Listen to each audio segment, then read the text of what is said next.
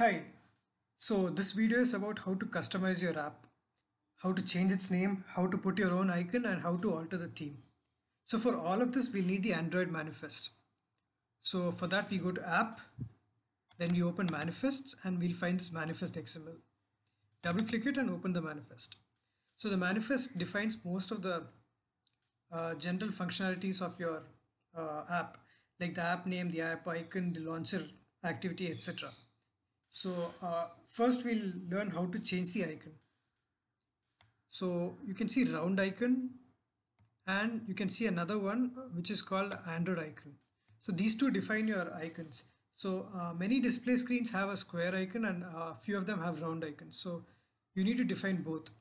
If you see here on my emulator, I have a square icon, but I'll change both of them nevertheless. So what we do is we first go to our file, wherever we have the file, copy your icon, go to resources, drawable, right click on drawable and paste it.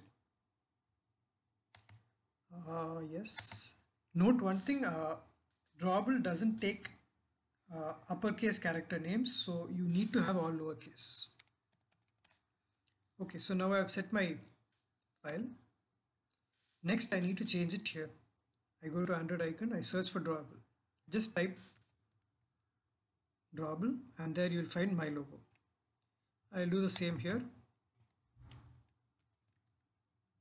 my logo. So I've set my icons. Now Android label, this is what defines the name of your app that is being displayed. Right now it's at strings. You see it's saved in the strings file, so we go to strings and we see what's the exact app name. So the app name is Andromin Manifest. That's the initial name you save your file as. You can always change this. You can change it in the manifest right here and put your own name, say hello, but I would not recommend that because it's a better practice to use strings. So we'll go back to strings, define the app name, hello app. I'll now refer this in my Android manifest. That will be add strings and app name.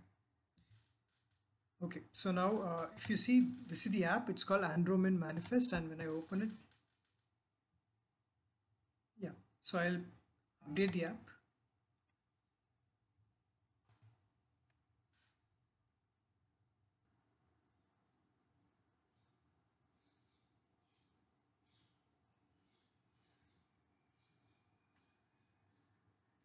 See, so it's called Hello app, and let's go out and see what it looks like. Yes, this is Hello app, and I've even put my logo. It's not manifest. This, so there's no manifest. I need to search for Hello app. Yeah, so see, it has the logo which I put from here. That's my logo.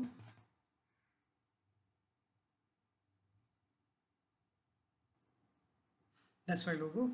That's what I put there.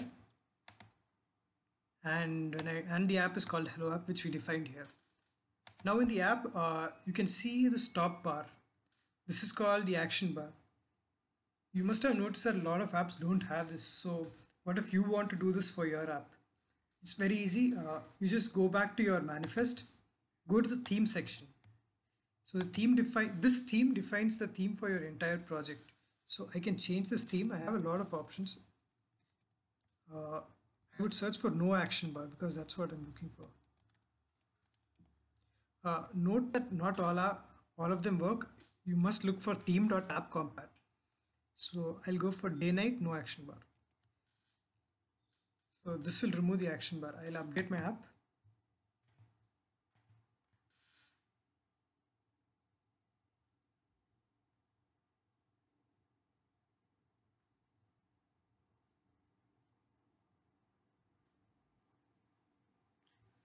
See, there's no action bar right now and the theme has changed. Now, you must be noticing this part, this intent filter part. This defines the activity, which is the opening activity. So right now, there's only one activity, which is our main activity. So I'll just put some text into my main activity. Hello world, activity 1. And I'll create a new activity. Oops.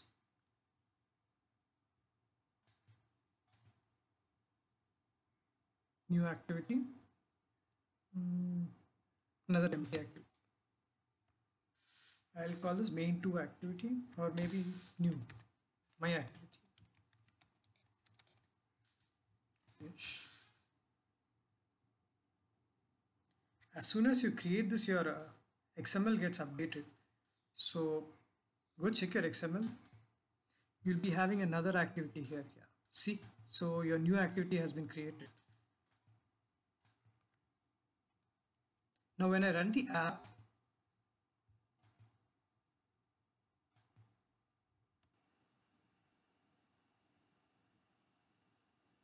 okay, so yeah, hello world activity 1. What if you want to go to the other activity as your launching activity? Say I'll call it activity 2. I'll give it some text.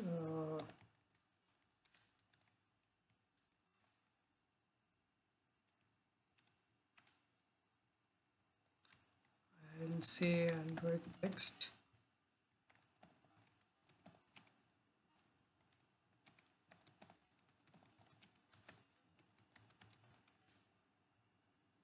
So the text is on top. Make it a little bigger.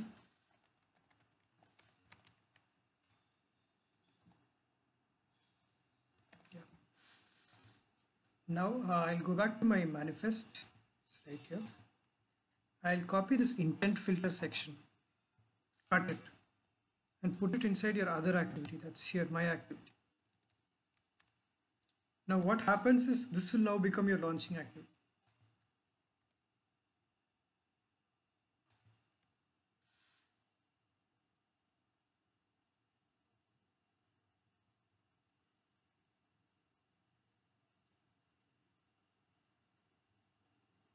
See, so we have the other activity as the launching activity. So this is quite useful if you have multi-activity apps, and you could just keep changing your starting activity depending on your case. So thanks for watching.